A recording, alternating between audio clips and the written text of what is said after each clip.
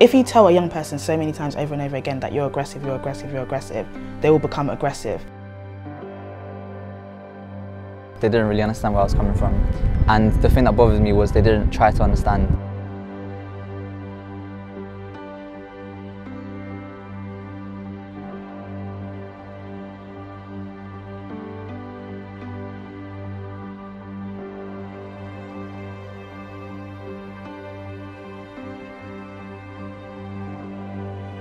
I literally just felt voiceless at the time. I felt a little bit depressed, saying to myself, what's wrong with me?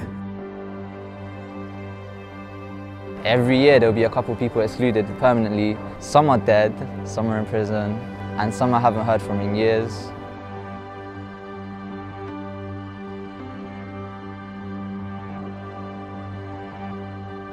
There isn't enough funding, there isn't enough support.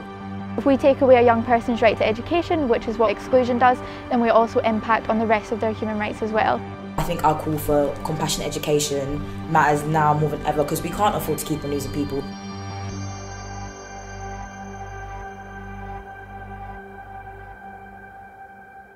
Shouldn't do them. You don't just never exclude someone? No, if you've got a student, you should keep hold of them.